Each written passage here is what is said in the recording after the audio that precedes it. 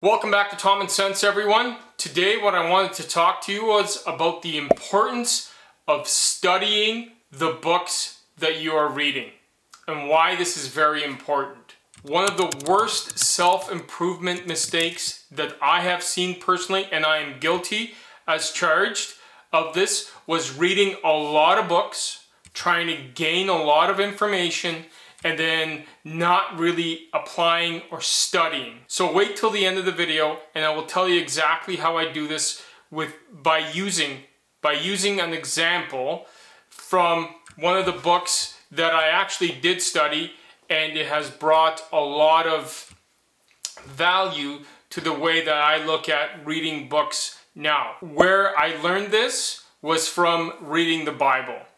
The Bible is not meant to just be read once and then put down. The Bible is meant to be read and studied and looked into and cross-referenced with something else. It's a never-ending study.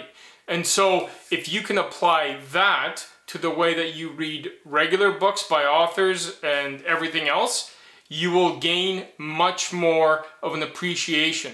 So a lot of people, and like I said, I was guilty of this. I would read a lot, look for the nugget, and that was it, but not dive into what the author was really talking about.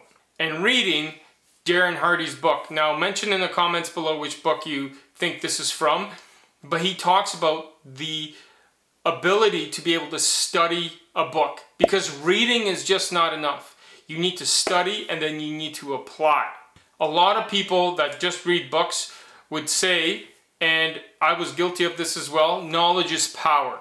But knowledge is not power anymore, because everyone's got Google these days. They can Google the book and all that stuff. It's knowledge applied that is the power. And applying that knowledge is by studying, by diving in, by researching, by cross-referencing, all of those things. So in the example I'm going to set out, I read Evangelpreneur. And the other thing I did was I got the audiobook. Now you're probably thinking, why would you get the audiobook if you already have the book itself? I got the book so I could highlight key phrases, things that stood out to me, and the audiobook so that when I go for long drives, I've read this book now, including the audio, at least 15 to 20 times. And it was a book that really changed the way I look at finances as a Christian and the way that I apply my craft as a Christian. In Evangelpreneur, there are 5 chapters. Each chapter is very important in the progression of how you become an evangelpreneur. In chapter 1, Josh Tolley starts talking about the importance of becoming an entrepreneur and why it is a good fit for a lot of Christians. And that's where you can relate to how you as a Christian can become an entrepreneur if it's a right fit for you. In the second chapter, part 2, he talks about don't believe the lies. And one of the lies is that it takes a lot of time and a lot of money to be wealthy or to be rich. If you start diving in, you can start to understand how this could apply to your life. Part 3, chapter 3, is called Doing Business.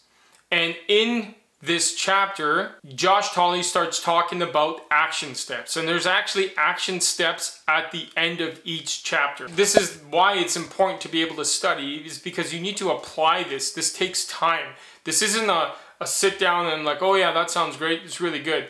No, these action steps are really important. Chapter 4 is about doing life. Being an entrepreneur and an evangelpreneur applies to daily living. Part 5 is doing church.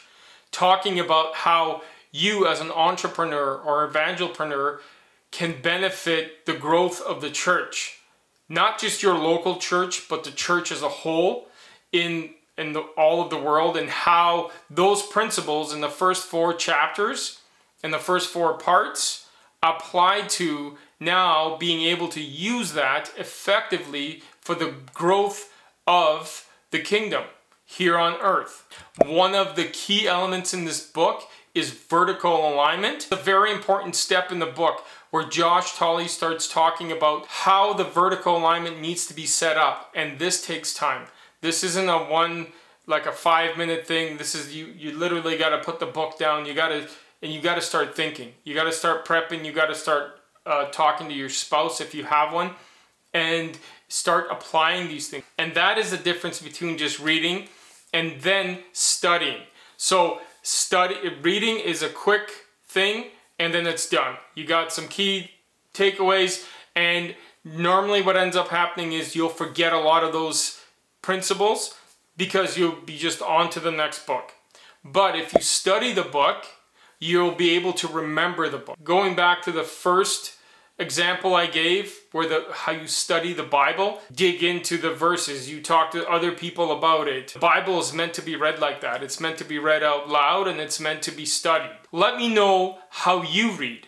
Let me know if you study books. For me, on my growth journey, I've always just read as many books as I could, but until I started to study, I couldn't really apply them to my daily life. Let me know some other things that you would recommend in the way that you study. Just so everybody's aware, Tom and Sense is now at over 1,000 subscribers. So, right? That's awesome. And the only thing that we are missing to be monetized is the watch hours. Now, I know that's a very tough thing to do. I want to keep growing here. I want to continue to bring value. And so we are going to do a live stream, and this live stream is going to work. I'm sitting down with a guy that's great, and he's going to set me up to make sure that we got audio and visual this time around. And again, I will be bringing my wife, who's a photographer, on to this first, or I guess second live stream that's going to work this time. And we're going to discuss how she started in business, why she started in business, what she's excited about, and all of these other things. So I hope you guys can catch that, and I will most likely during the week sometime just send out a notification just to let you guys know when it's going to be happening. Look for it in the next week or so. And remember, Common Sense, because common sense isn't so common.